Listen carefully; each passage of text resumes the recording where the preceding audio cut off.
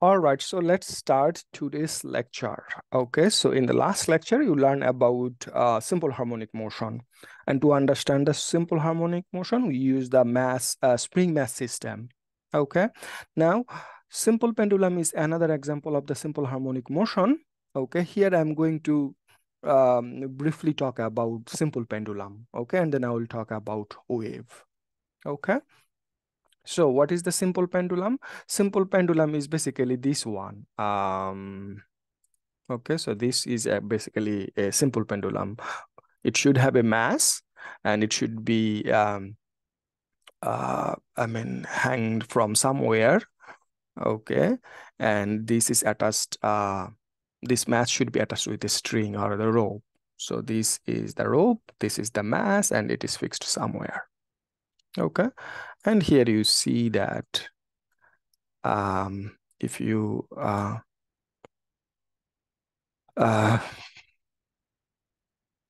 if you displace the mass, okay, it will be oscillating back and forth. Okay, and back and forth motion is basically the simple harmonic motion. Okay, all right. Now let's talk a little bit in details about the motion of a simple pendulum. Okay, so to understand this, we have to draw the free body diagram, and here we draw the free body diagram, and you see that we have tension force. So this is the tension force. Um,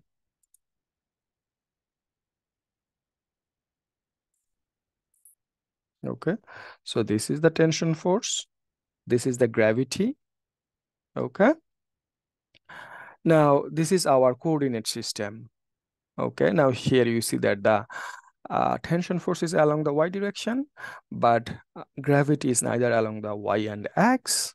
Okay, so the solution is when there is a force which is neither along the x and y direction, is to break this vector into its x and y component. So we break this into its x and y component. Okay, so this is the x component and this is the y component.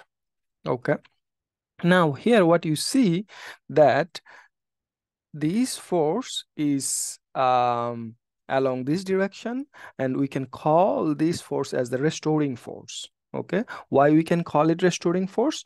Because this is the force for which it goes back to its original position. So this is the original position. I mean, this vertical line is the original position or the equilibrium position of this mass, right? So this minus mg sine theta is towards this line. And because of this, it goes back to its equilibrium position. And that's why we can call it restoring force.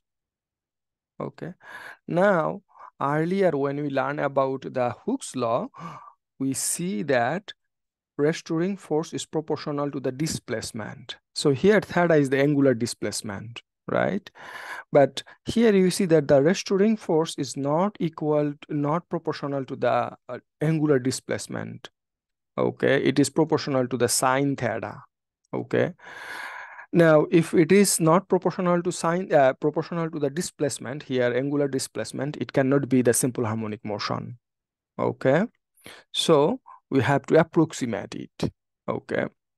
And the approximation is when theta is less than 15 degree, then it could be a simple harmonic motion. Why? Because when theta is less than 15 degree, in radian, sine theta is actually almost equal to theta. Okay, so let me show you here. Okay, so in this table, you see that when sine theta, when theta is 1 degree, theta in radian is this one, and you see that the sine theta is almost equal to, actually exactly equal to theta. 5 degree almost equal to theta. Okay, 10 degree almost equal to theta. 15 degree, yeah, is very close, 1.1 degree difference. But after that, there will be the difference will be higher. Okay, so that's why when theta is less than 15 degree, okay, we can treat the motion of this mass, okay, simple pendulum, as simple harmonic motion. Okay, so remember that to become simple harmonic motion, the theta here must be less than 15 degree. Okay. All right. Now, if it is less than 15 degree, okay, then we can write sine theta is almost approximately equal to theta. So F, the restoring force, you can write approximately equal to mg theta. Okay. Now using the geometry, you can write mg, okay, theta is equal to x over L. So x here is this length and L is the length of the string. Okay. Now, if we compare this equation with F equal to Kx, okay, then you can write that K, so here we don't call it the spring constant, rather we call it the effective force constant. K is actually equal to then mg over L. Okay. Now, for simple for simple pendulum, we basically interested on the frequency and the time period. Okay. So we can write the frequency from this equation. So remember that we have the frequency equation from uh, the spring mesh system, and it was something like this, K over M. Okay. Now, if you replace K, it will be something like this, mg over L times M. So M cancel out. So it is 1 over 2 pi M over L. Okay, so the frequency of the simple pendulum is this one, and the reciprocal of the frequency is the time period. So the time period will be 1 over F, and it will be equal to 2 pi L over M. Sorry, it is not M, it is actually G. So it will be G, L over G. Okay, cancel out, so there should be G. Okay, so basically we are interested on the frequency and the time period of the simple pendulum. Okay, so here this is the frequency equation and this is the time period equation. All right, okay. Now the next thing I'm going to talk is the damped harmonic motion. Okay, so I mean, in last lecture and here in a simple pendulum, we actually neglected the air resistance and the friction. Okay, but what happen if there is a friction, if there is air resistance? Okay, so let's see what happened. Okay, so normally if there is no friction, if there is no air resistance, so for example, for these simple pendulum, you can see that uh, it is basically sinusoidal wave, right? So here you see that the sinusoidal wave and the amplitude is always fixed, right? So amplitude is basically the maximum displacement from the equilibrium position. Okay, but if there is air resistance, if there is a friction, here you see that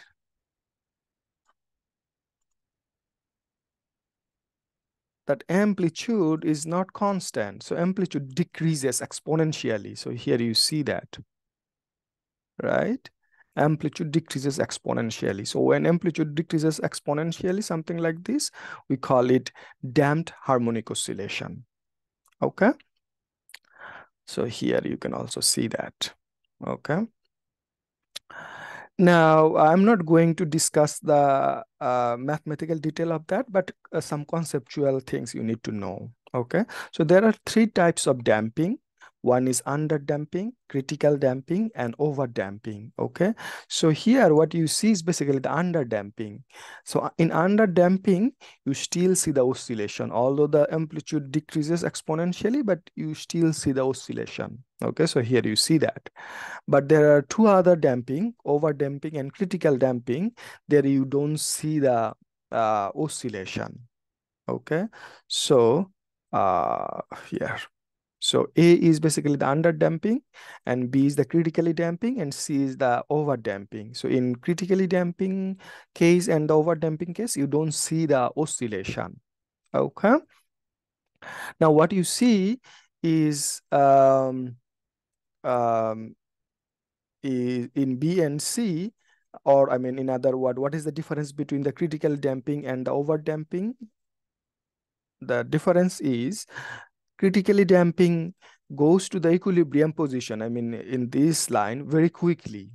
Okay. On the other hand, over damping, it takes time to go to the equilibrium position. So here you see that um, over damping. Okay. So it takes long time to go to the equilibrium position. Okay. So here you see that uh, it takes like about 14 seconds, for example, for this example. Okay. On the other hand, critical damping, you can see it will go quickly to the equilibrium position.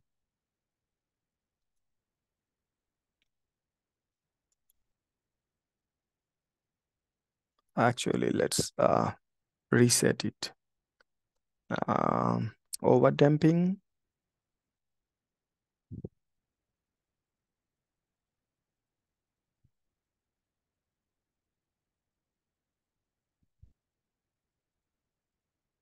Okay, so it takes long time. Okay. On the other hand, you can see for critical damping, it goes very quickly to the equilibrium position. Yeah, so you see that. So here is basically 2.8. All right, so now in some system we actually want damping, in some system we don't want damping. For example, in clock, I mean spring clock or watches, we do not want damping. Okay, but there are many other systems. For example, in automobile, in building, okay, we want the damping. Okay, actually we want the system come back to its original or equilibrium position as soon as possible.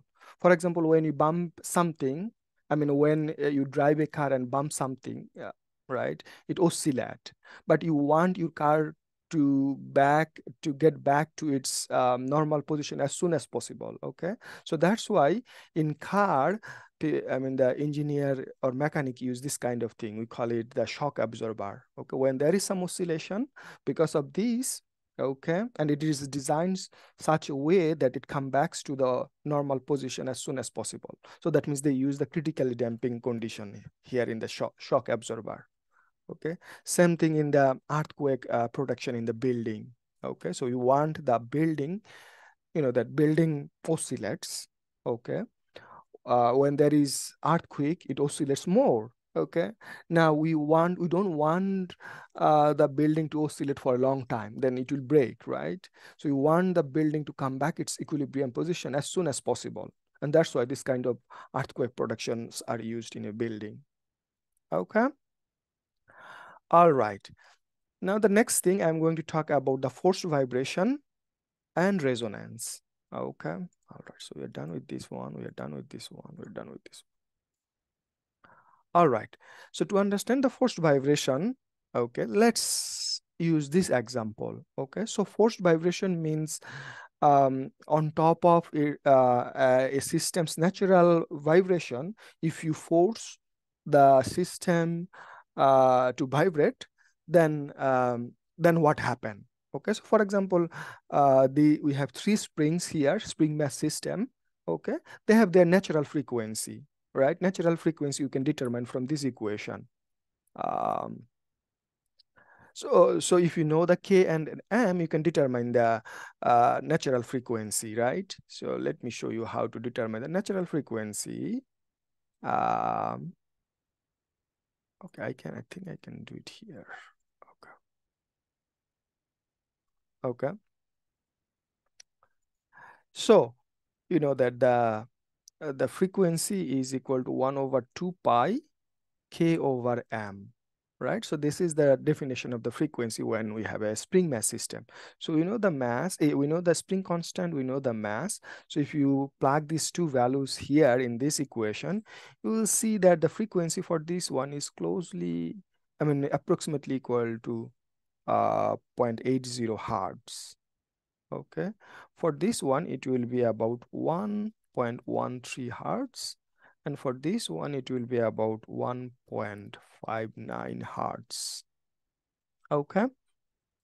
So that means they are the natural frequency. Okay. So uh, if there is, if we let them oscillate, they will be oscillating with these frequencies. And here you see there is a something which actually force this spring to vibrate. Okay. And you can change the frequency of this forced vibration by using these. Okay. Now let's say, let's use from a small frequency for the for the force vibration. Okay, so this is the force vibration, this is the frequency of the force vibration.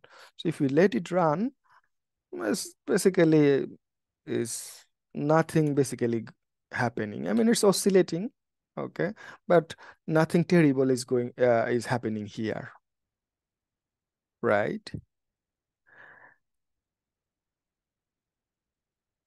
Okay, now let's increase the frequency of the force vibration to close to zero 0.8 hertz.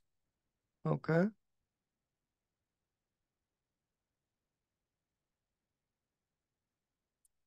let's see what happened.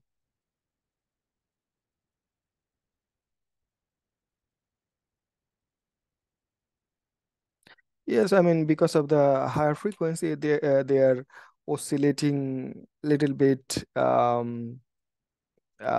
with higher amplitude. Okay, but on top of this, you see that this one is oscillating terribly, right, with higher amplitude, the first one, right? So it tells us that when the natural frequency matches with the the frequency of the forced vibration, the system actually oscillate with higher amplitude. Okay, so here you see that the second and third one is not that bad, but the first one is oscillating with higher amplitude. Okay, let's try the second one then. Okay, so now let's increase the frequency of the forced vibration to 1.13 hertz.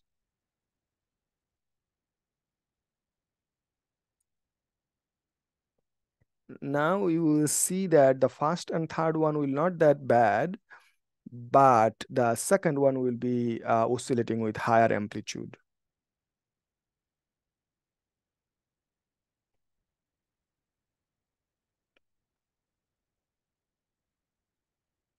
So you see that. Okay.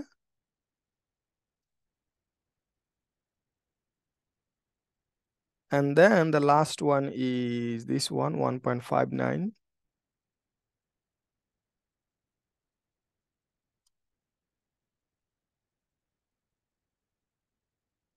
So now you will see that first and second are not that bad, but the third one is terribly oscillating with higher amplitude, right? So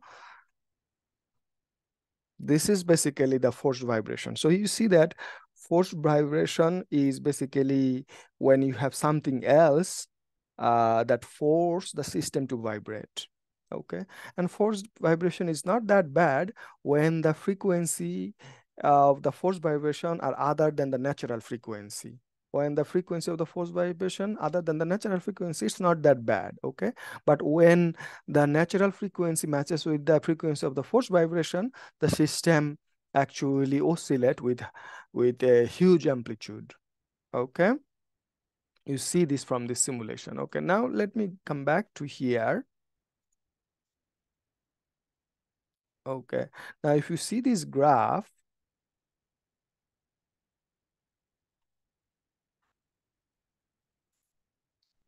So here you see that the amplitude, okay? So this is the running frequency. So this is the running frequency of the force vibration. So when it is not, and this is the natural frequency, when the running frequency are not close to natural frequencies, you see that they are not that bad. But when it is equal to the natural frequency, the amplitude, you see that it is huge. Okay. Now, what is the problem of having huge amplitude? You you see that destruction can happen. So when system oscillate with huge amplitude, you know that failure can happen. Okay, so here you see that this breeze and this breeze, they have their natural frequency, and this breeze due to the wind and this breeze due to the earthquake at some point in these dates. Okay, um, destruction happen. Okay, so why destruction happen here? Because of the natural frequency and the frequency of the wind here, and frequency of the earthquake matches with the natural frequency, and because of that they are oscillating with a huge amplitude and breaks, and that causes this destruction. Okay. All right. So when the natural frequency matches with the frequency of the force vibration, we call it resonance. So this is basically an example of the resonance. Okay. All right.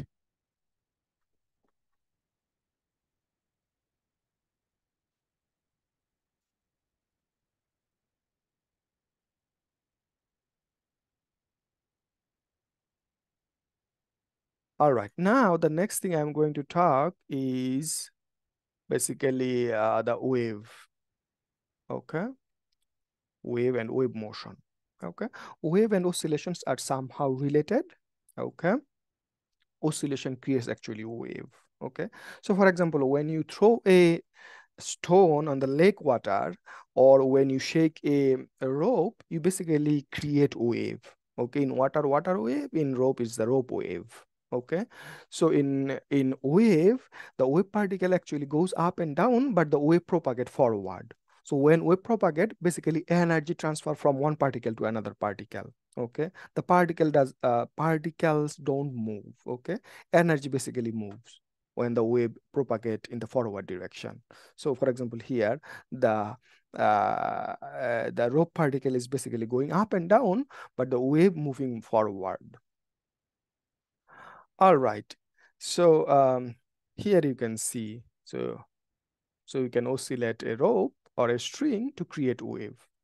Okay. All right.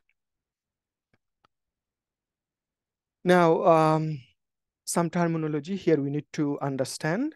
Okay.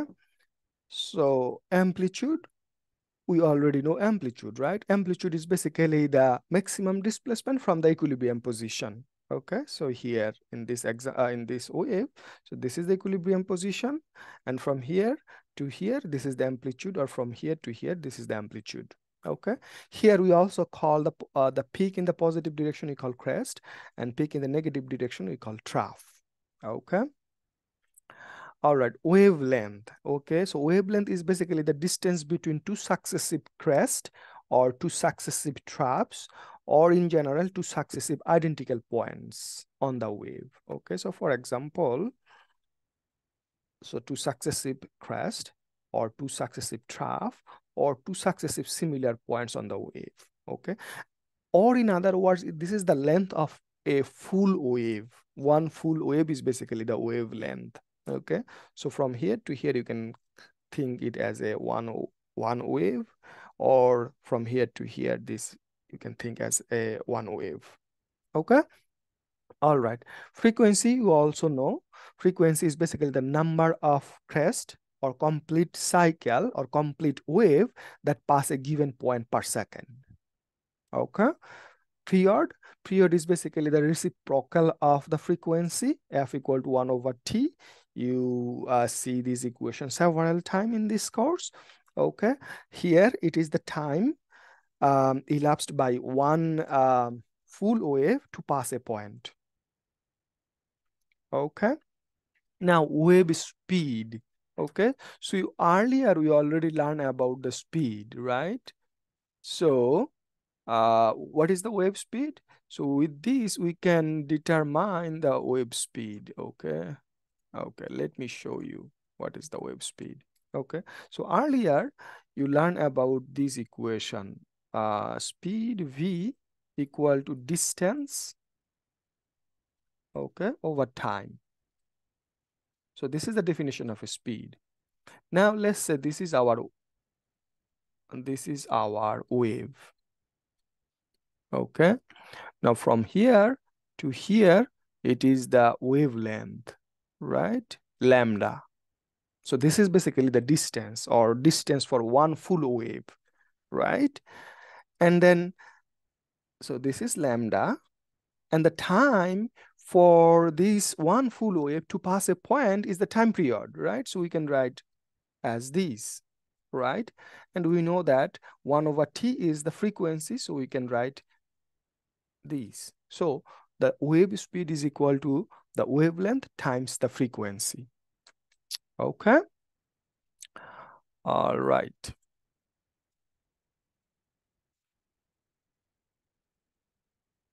Now there are two types of waves, transverse wave and longitudinal waves. So the first example is the transverse wave and the second example is the longitudinal wave. Okay. So in transverse wave propagates in this direction. Wave propagates in this direction and oscillates in this direction. Okay, oscillates up and down and propagates in the forward direction. So what you see here, the oscillation is in this direction and propagation is in this direction. That means they are perpendicular to each other. When the oscillation and the propagation are perpendicular to each other, they are the transverse wave. And some example of the transverse wave is the rope wave, ocean wave. Okay, and then another type of wave is the longitudinal wave. In longitudinal wave, the propagation is in this direction and oscillation is also in this direction. When they are parallel, we call it longitudinal wave. Okay, sound wave is an example of longitudinal wave. Okay, so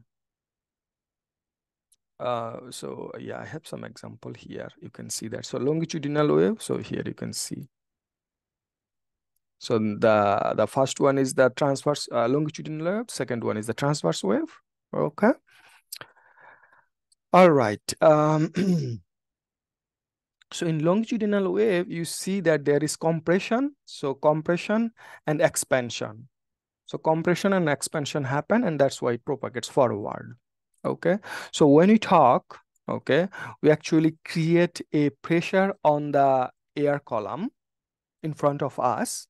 Okay, and that creates actually compression and expansion, and that's how the sound wave propagate. Okay, sound wave is an example of the longitudinal wave. So here you can see that. Okay, so you create sound on the drum. Okay, and that creates the pressure in front of the air column. Okay, and that pressure actually creates a compression and expansion. Okay, and this compression and this expansion are basically equivalent to the crest and trough in a transverse wave. Okay, so here you see that. So this is the compression. Compression is equivalent to crest, and this is expansion, and the expansion is equivalent to trough. Okay, now if we want to know what is the wavelength of a longitudinal wave, it's basically this, from one compression to another compression, or one expansion to another expansion. Okay, so you know that crest to crest or trough to trough. So it's basically the same thing. So this is basically the wavelength of a longitudinal wave. All right. Now the wave speed again. Okay, wave speed depends on the medium. Okay. Now for a rope wave or a string wave, that is basically the tension on the rope. So this is the tension on the rope, and this is the length density. Okay, so the length density is basically the mass per unit length, which is again the property of the medium. Okay, so if you want to know the speed of a rope wave, we have to know what is the tension on the rope, and also we need to know what is the mass per unit length. Okay. On the other hand, for longitudinal wave, okay, if it is through solid object, okay, then it is very similar to so this equation, but here we have to replace the tension by the elastic modulus. So this is the elastic modulus, and this is the volume density, so mass per unit volume. Okay. And if it is through the fluid, okay, liquid or gas, then we have to replace the elastic modulus with bulk modulus. Okay. And rho is basically the volume density. Okay. All right. Now, a little bit more about wave. So here I'm going to talk a little bit about reflection and transmission of waves. Okay, in the physics 2, you'll be learning more about reflection and transmission or refraction of waves when you learn about the optics. Okay. But in general, when a wave strikes an obstacle or comes to end of the medium in which it is traveling, at least a part of the wave is reflected. So here you see a wave is going through this rope, and here you see that we have two types of medium. So this is one medium, this is another medium. Why there are two different medium? Because because this is the heavy section, the length, the mass per unit length will be different than this. That means they are the two different medium. So when it reaches this point, when the wave reaches this point, a part is reflected. So here you see that, and a part is transmitted. Okay. So here you can see, not this one, here you can see that. So here you see that a wave, so let's say you shake the rope, so you create a wave, and you will see what happened when it reaches to the other end, obstacle.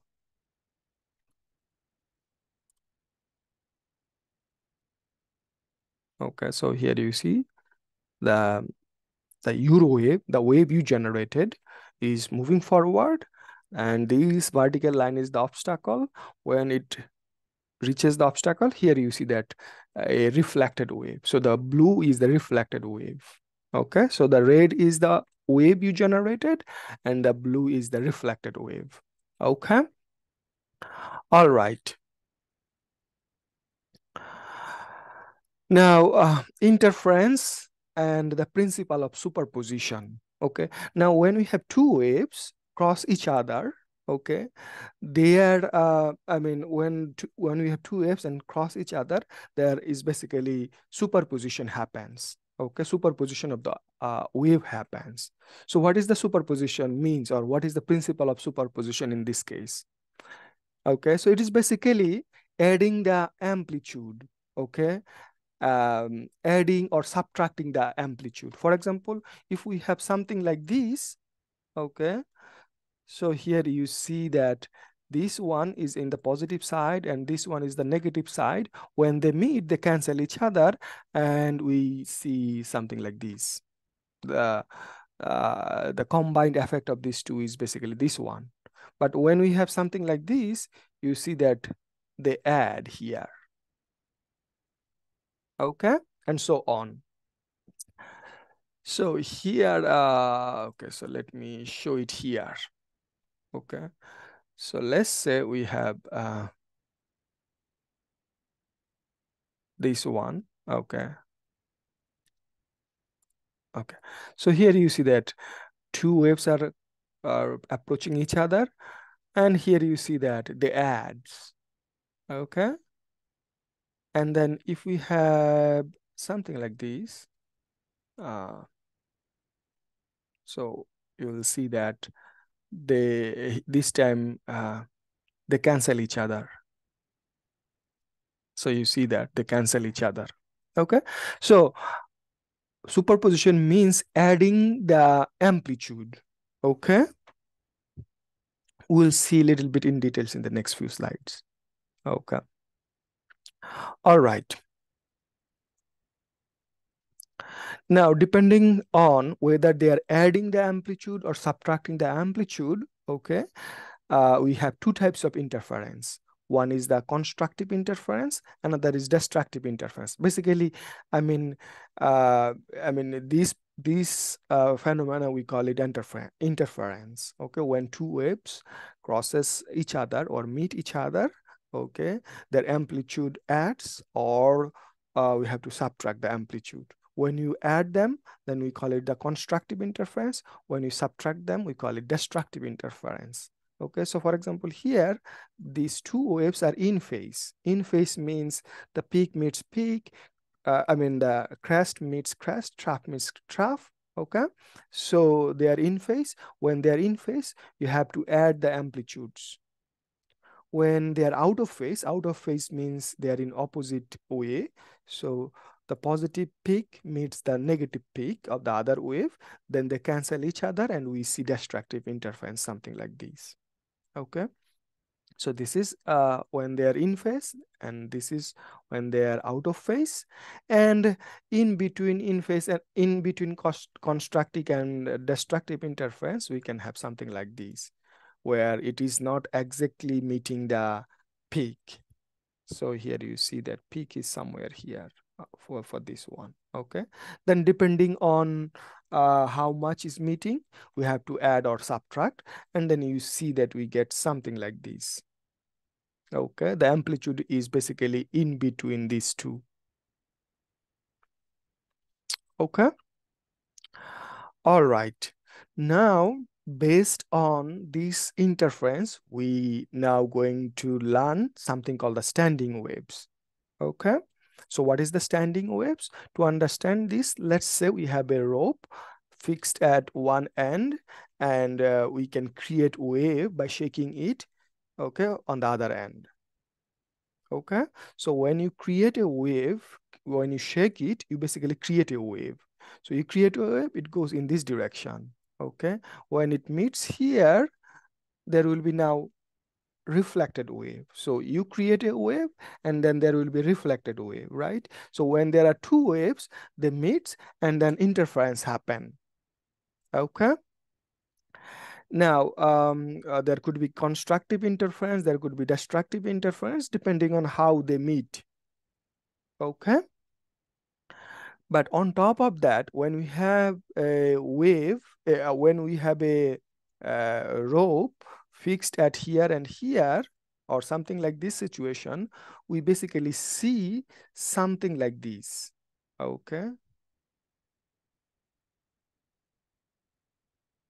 So it looks basically like that the combined wave. So this is, you see that the black one is basically the combination of these two waves. The red one is the original wave that basically we created. And then blue is basically the reflected wave. And then interference happened between the blue and red, and we get this one. Okay, the black one. And you see that the red one is going forward, okay, to the right, and blue is going backward, that means to the left. Okay, they are traveling, but the black one looks like it is standing, it's just moving up and down. Okay, so because of this, we call this kind of wave as a standing wave.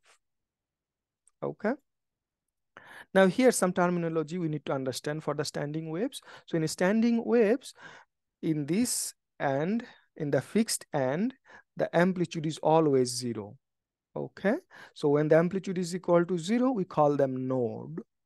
Okay, and in between two nodes, there will be antinode.